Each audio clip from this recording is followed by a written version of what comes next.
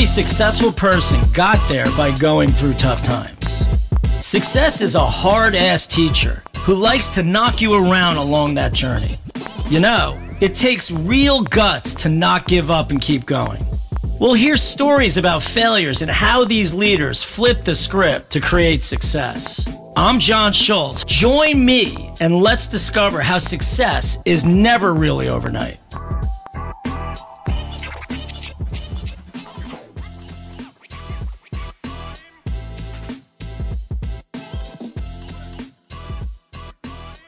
So welcome to the Upset Podcast, where we learn that most successes come from massive failure, and how we pivot those failures and make failure our friend is what this is about. And I'm so excited to have an amazing guest, Hugh Weber. I've known Hugh for a while now, and just to give you a little bit background on him, so you know the information you're gonna be getting from this very, very smart, intelligent person. He is the current president of Harris Blitzer Sports Entertainment. He was also the president of the New Jersey Devils. Harris Blitzer Sports Entertainment owns the Sixers and the Devils and Prudential Arena in our favorite city of Newark. He was the former president of New Orleans Pelicans, formerly the Hornets, former VP of Ventura Foods, going way back, right? He serves on NHL's Executive Inclusion Committee.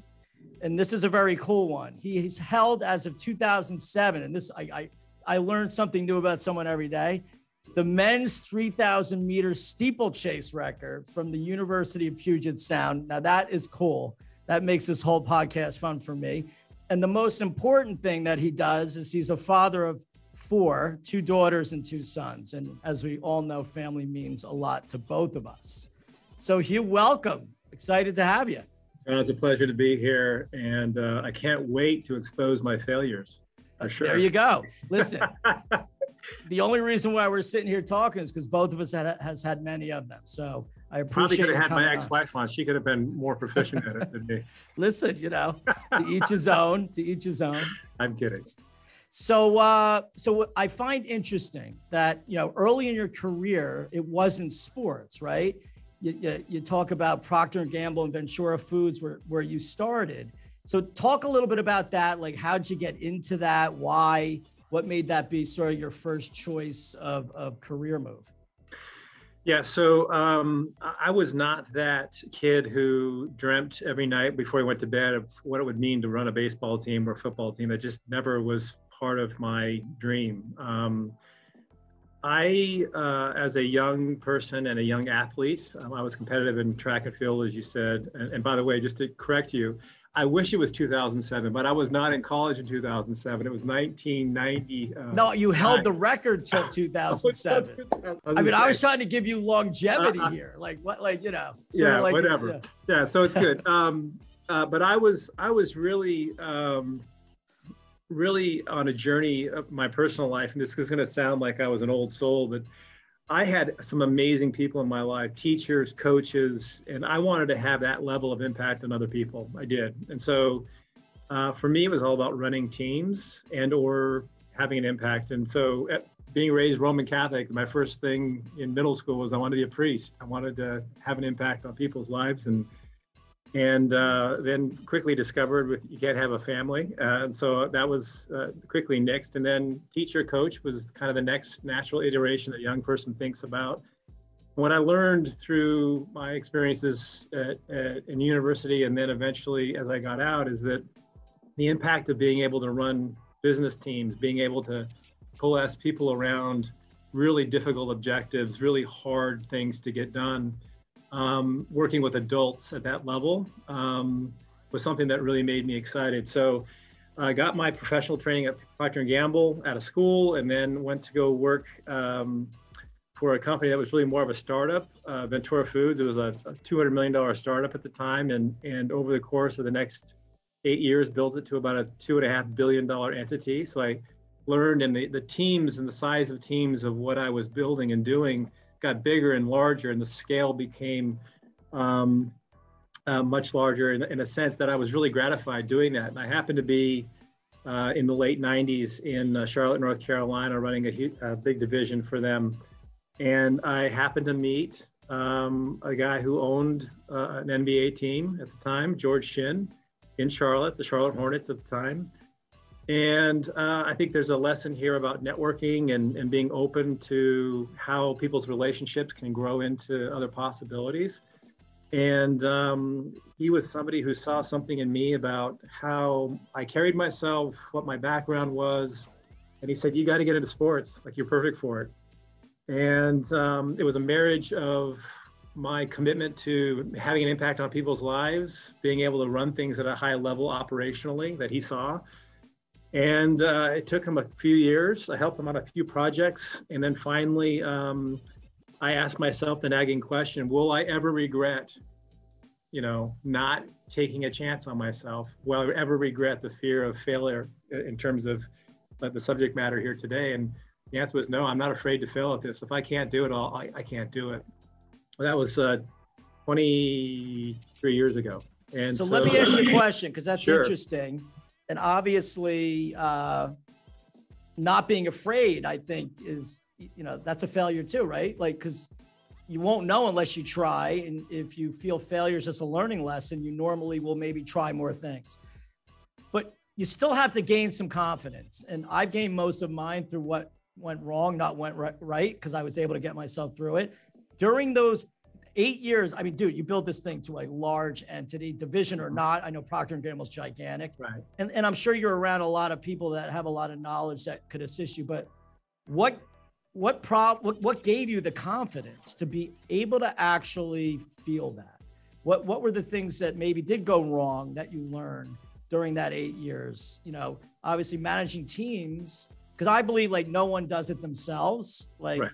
The greatest things that are ever created always had multiple people involved. So what do you think, if you could point back to anything that was, something that would help the audience, what would you think that would be? You can imagine these were really formative years of me as a human being. I'm in my mid 20s and moving into my late 20s, and I'm learning what it means to be not only a man, but a husband and a father. And I'm learning what it means to run teams. And so part of that process, is understanding what I call your craft. What are you gifted? And I believe that God has put all of us on this earth for a special mission, whatever that is, and has given us special skills, abilities, and talents to do those things. And half the time you're trying to figure out what that is, because if you can actually tap into it, you're doing really, really great things. And so I found that I had this ability to connect people, and get them and contextualize what the problem and the challenge was that we were going to go do together,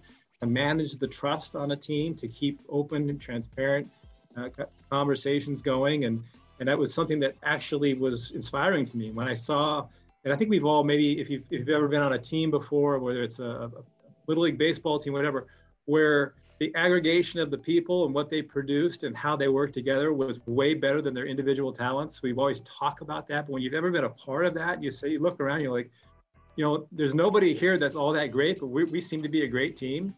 That was the kind of it's like the Bad News Bears. You remember Exactly. that old movie, The Bad News Bears? That was one of my favorite movies when I was a kid, and it just showed what you're saying is so accurate. Yeah, and so that was the special sauce that I was always seeking. And so the question was then, I think what you're getting to is these failures. What was the big lessons that maybe taught me what was working and what wasn't? And I've always been wired in a way, and I'm not sure if it came from my parents or being the youngest of five. I'm not sure where it came from, but I was always looking for that marginal way to improve. Sometimes we look at failure and success as binary. It's either you did it or you didn't, you either won or you didn't, And I think success and failure is much more, interesting if you get inside of what could you have done better. It's this idea of continually pressing yourself and pushing yourself. And so I could tell you in that course of time where I was, managing 3 people, I remember a situation. I walked in the room and we were not hitting our numbers. We were not doing well, and I was going to be that hard line, come on, we got to get out there. And I was the youngest guy by far. I had men and women that were 20 years older than me, and they just turned on me, And so I remember that moment, mid 20s, running a team, what I learned is like, you got to be your authentic self. That wasn't me. That was something I read, that you got to be tough sometimes. You got to go in, and so finding those small, those small failures, those things along the way that actually help you figure out your craft and what you're super good at, have been something I've carried through even to this day. So I like Tony Robbins. He energizes me. I'm a little bit older now, so he's been around for years and years and years. He must be doing something right and well. But he has this thing called CANI, like constant and never-ending improvement, which that's like, I'm digging how you're putting a new definition of what actually this big word failure that we all use all the time really is. It's if you're constantly open to what you can be better at and not look at it as this fixed mindset that, like you said, I'm either good or bad, right or wrong, gonna win or lose, right? Like all these opposite statements that we sort of use as mantras in business and in life and in sports, even when we play golf, right? I love that.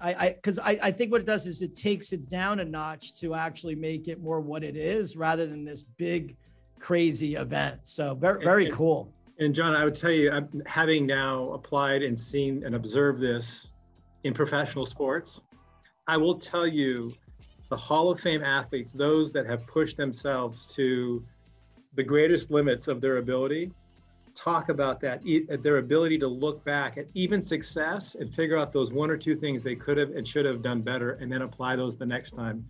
And I think it's across the board. I think that is, it's a skill set that just becomes habitual. Now, it takes a special person to do that, and a special culture organization. I'll tell you, at Harris Blitzer Sports Entertainment, early on, we found a bunch of like-minded people that thought the same way, right? It wasn't enough to pull off an incredible event. It wasn't enough to hit your budget or do whatever. And we did a Never Forget Tribute Classic here. It was a two-game tournament, college basketball, raised money for the victims, surviving children of 9/11, for scholarships. Great, whatever the schools were. And the first year we did it, we had a group of about 6 of us stand around, and we did a summary of the last, the full day. And we were nitpicking on the littlest thing. And there were a couple of people like, you guys are insane. Like, this was the most spectacular CBS broadcast that they've had. Everyone told us this was the best event. And we were knitting on those little things, because that was just the mindset, that was the culture we had. And you have to be strong enough for that, because in context, it sounds like to someone who doesn't think that way, that you're just focusing on the negative, and you're not. You're celebrating all the things that went well. Well, I think it's like the journey thing, right? Like we say that all the time. The most fun is doing what you do. At least I feel the same way. You do got to stop and smell the roses sometime. I believe that, right? Especially, you can't just keep moving on and sort of not look at like, wow, this is a really cool thing. But that has its little bit of time. But I find the most fun I ever have is figuring out how to do things. And then when I figured it out, how to keep figuring, which, it's iterating, you call it pivoting, iterating. It's sort of how startups even become what they end up becoming, because none of them really end up what they first started to be. I'm sure you had that same experience at the food company. So a question here. So you get to the Hornets, right? You met that one person, you were open to it. You're not afraid to make a change and believe in yourself, right? That's all you really have at that point, is what your experiences were and believing in yourself. And you made that move. And then, you're displaced by Hurricane Katrina, right? Like right away, you go into this new thing and boom, impact, chaos, horrible, saddest thing ever, right? How did you get through that? What in your career prepared you for that a little bit? And how'd you make it through to the other side? I mean, that's terrible. For many of your listeners, Hurricane Katrina is a historic, probably the greatest storm that ever hit the U.S. coast. But it's really hard to give it enough credence in terms of the impact that it had, not only in that community, but on the lives of literally 500,000 people. It's terrible. It was 85% of the city was under 8 feet of water, you know, and so I think initially we had the incredible support of the NBA, which is a global entity. David Stern personally stepped in. Within 4 weeks, we had Oklahoma City as a place that we were going to relocate for we didn't know how long, if it was going to be 6 weeks, 6 months, 6 years, we had no idea. And, you know, we had a group of galvanized and committed, you know, employees that, you know, really were committed to seeing the team actually continue to compete. And so initially it was survival. I'd love to tell you that, like, oh, we sat back and we had this really, you know, we were sat in a bunker room and we mapped it out. Like, no, it was like, do people have money in their checking accounts? Do we have moving buses? Do we have places to live? Like we literally had to start from scratch. And then you have this nuance of actually having to compete. So if you think about this, end of August is when the storm happens. The NBA schedule starts in late September. So yeah, you're literally competing and going out and doing so in 3 weeks. And most teams have 8 months to 9 months to plan for these types of things. So I would tell you there are probably 16 podcasts we could do just about the learnings of Katrina and what it meant as a leader, as an executive, as someone who was trying to build up people. Because you can imagine when people showed up for work, do you think they were thinking about what kind of ticket prices they should put on next week? No. Do you think they were thinking about what the poster should look like for next week? No, their house was devastated. They've literally lost everything. They were trying to figure out where to get their kids in school, right? So being empathetic and understanding that, you know, you had to help people contextualize the work that had to be done, and yet understand that they had all this other stuff going on in their life. It's a lesson that, to me, that's also pretty applicable as part of this pandemic that we've lived through. I mean, like, it's not enough the work that we do during the day. It's now 24/7. And by the way, there's a whole bunch of anxiety and stress that we have. So again, the learnings were tremendous through that whole experience. And then 2 years later, the learning started all over as we re-entered the New Orleans market, went back to a city that was desperately in need for some support and for some validation that they were a real city.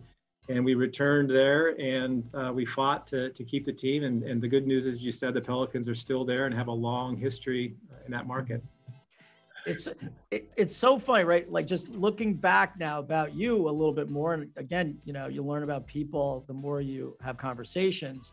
You know, saying you want to be a priest, like, who could have been the better person to actually be there at the time? It's pretty incredible, right? Like, the mindset that you even started out with this podcast saying your whole thing is, how do I help people? How do I manage teams to be able to mobilize? And, you know, thank God survival had you in it, because, you know, not always do you have the right person at the right time for the situations that we all go through. And we all have to lean in and deal with it. But thank God you were there. That's incredible. Right. I want to add something to that, John, because you asked an important question before. Is like, how did you have the confidence to do this? Because, like, it had never been done before. You never ran a team before, and then, well, you manage a team through a national disaster. How did you do that? It goes back to what you just touched upon. I literally got up every morning saying, this is why I'm here. I was built to do this. This is what I do. Like, when everything else is falling to shit, this is what I do. Like, this is, like, I'm exactly where I should be. And that gave me confidence to know that whatever I did, it was going to be the right thing. That's so good. And, you know, horrible thing. And thank God you were there, and that it all, you know, is where it is today. All right. So here you are, you're at the Pelicans, you did your thing, you're there for a while, and then the Devils, right? So not only now are you in sports, you're bopping around to different sports. It's like, right. I understand the people that, like, they're in basketball, they stay in basketball, they're in hot, you know, which, so tell me how you were able to make that decision. Well, there's an important part of that story, pivoting from NBA team in New Orleans to multifaceted, team enterprise in Harris Blitzer Sports. In 2012, my sole purpose was to get that team financially stable and to get it sold. The NBA had bought it. It was distressed. We got it solid. We got it fixed. And we got it sold to Mr. Tom Benson, who owned the Saints at the time down in Louisiana. And he was committed to the marketplace. It was the perfect thing because the NBA got their money. Everyone was happy. But they didn't need me anymore, right?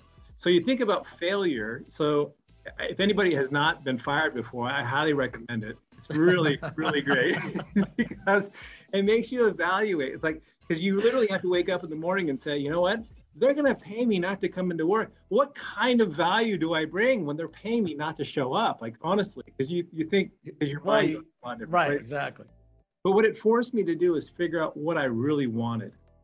What really motivated me? What inspired me? What was I drawn to? And so I spent a lot of time looking at different opportunities in sports, different things that were happening on, and there were three elements that came up for me time and time again. People, you got to work for the right people. You got to work with the right people. You have to have the right partners, and I think you'll attest to this. You and I have shared a lot of stories about having the right. Your family has to be happy, of course. Like, you have to be in a situation where your family can thrive and that you can, put them in an environment that's great. And what I learned about myself is I like really complicated projects. I like really complicated puzzles. I like things that are hard. Like the New Orleans Pelicans, that was hard. That was really freaking hard. And what I saw in this portfolio with the Sixers, the Devils, and what I saw in Josh Harris and David Blitzer, I saw a complicated puzzle, something that they were trying to do. It hadn't been done before. I saw two really great committed guys, family guys, and an environment in New Jersey where my family would be, would thrive. And so those were the three elements that came together for me that has turned into now a 9-year project. So the learning lesson for the younger people on career movement is like, industry isn't a thing for you. It's solving problems like puzzles, where some people it might be, I just love basketball so much, whatever I can do to be in and around it, I will. Right. But what I love what you said, which I think is the biggest lesson of like how you move through your career, is knowing that, like being clear about yourself. I always say, take a character test to learn more about yourself, because until you really learn about yourself, it's very difficult to be who, like you said, who you are with that special gift, whatever our gift is. And it's scary to find it, but moving through it's the hardest thing when I counsel young people that are either coming out of college or early in their careers. It's the hardest part of the journey, is to figure out what you want and what you're good at, right? That's the hardest part. And when you figure that out, everything else is easy, right? I have people come to me all the time because they say, oh, I want to work in sports and I want to do your job. I'm like, great. Why do you want to work in sports? It's like, because as you said, I love basketball. I love hockey. I'm like, great. I said, do you like steak? And they go, yeah, I love steak. I'm like, do you want to work at a butcher shop? Like, I don't think you have to do more than just love the subject matter.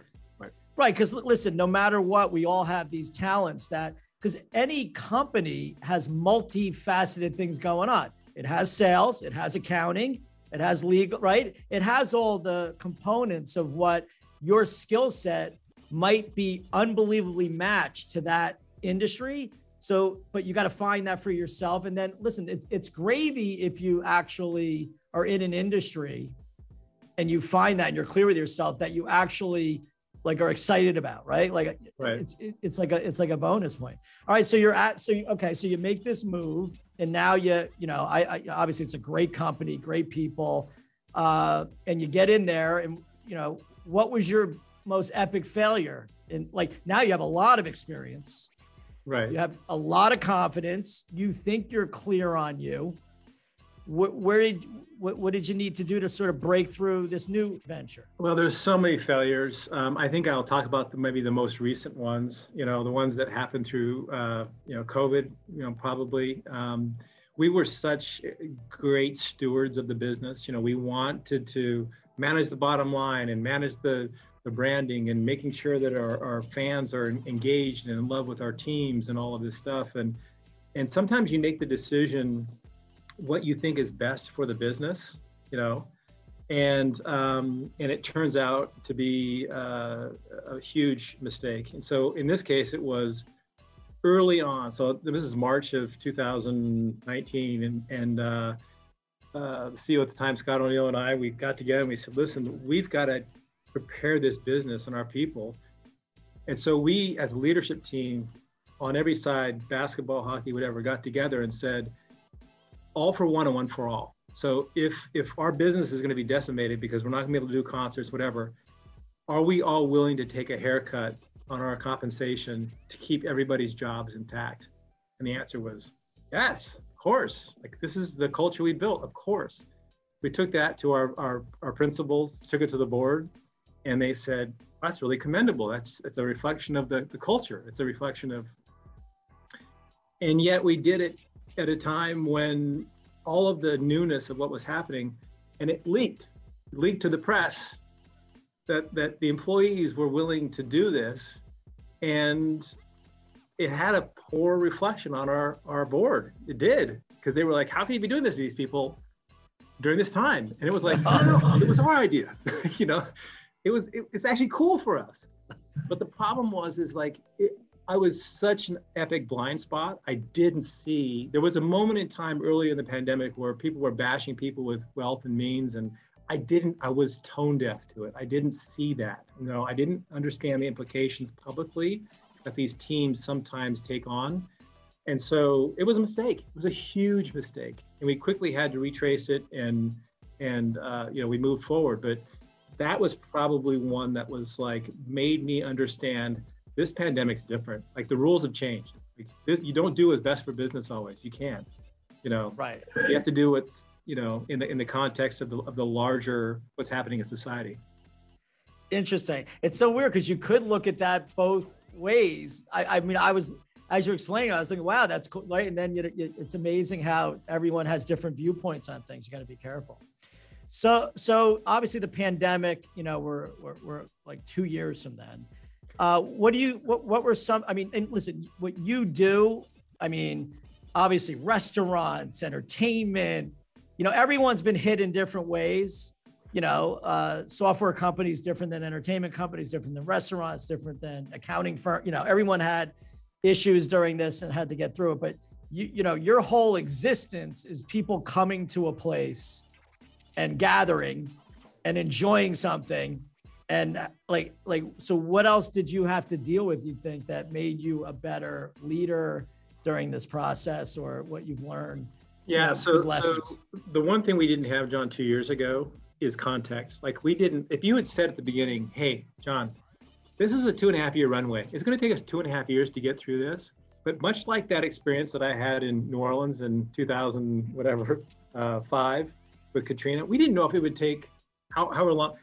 And I think if all of us had known a little bit better, so I think if I had paced our employees a little bit better, if we had understood what they needed at any given moment, but initially, and what our fans need right now is safety. They need to know when they gather and they come here, they know they're gonna have a good time. They know that they're gonna be caught up with their loved ones, but can they do so in an environment where they're not gonna be,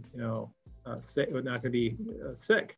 And that's really where we put all of our effort over the last 2 years, is trying to make sure that these arenas are places that people can gather. And I think you're seeing people's comfort level actually, grow. And we see a very small segment of the population that are waiting until we get through every wave of the virus. But I think most people feel like, this is a place they can come and root for their team. And I think so too. Listen, everyone has different levels of everything, right? So that's what makes living so fun, is that everyone's different, and right. We all learn how to live together in a positive way. So out of all the things you've been through, the route you've taken, is there anything different you would do it? Is there any pivot you would have made, or would you do it all over again the same way? And how do you feel about where you are today? Yeah, professionally, I would say, so the same rigor that I apply professionally, which is this kind of micro, understanding of where I could have been better, I apply to myself personally as well. I, as you said, this journey of continual improvement, I think is something that hits all aspects of your life. I think your question really, to me, applies more personally. Are there things in moments in time with your children or moments in time with a friend or a colleague where you wish you could have and should have, done something differently? Of course, that could have, changed, many aspects of my life. Professionally, though, I feel like, if you wake up every morning knowing that you were put on this earth to do a certain thing and this is built for you, I feel like I've maintained that commitment and bring that kind of energy to my work. And so I don't know if there's anything I would re-script, to be honest, professionally. That's great. That's great. I mean, listen, obviously being open to the constant and never ending improvement cycle that you go through, it would be hard to actually name anything that big, because it seems like you're doing that all the time and every day and every hour, which I think is sort of, it like levels out the journey of it, right? It doesn't make everything so big or so little. It just makes it another thing that you learn that day. And it's incredible. And, listening to how you've walked through what you've walked through as far as your career is just, it's incredible. And you've done such great things, and, so happy that we were able to have this conversation.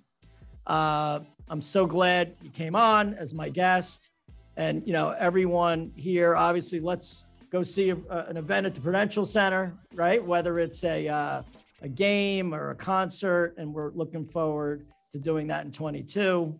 And thanks so much for being on. I can't, thank you enough. John, I think this is a great format. Again, I think that to be able to focus in on areas that people have failed and done so with courage, I think is an amazing, hopefully helpful to people. And again, as you said earlier, you have to be open to it. You have to be open to being able to say, I could fall on my face in front of everybody, and that's okay. Absolutely. Well, I just want to thank you again, and I want to thank everyone for listening to this podcast. More to come, more great guests like you in store. Looking forward to seeing everyone again. Thank you. All right. Thanks, John. Thanks.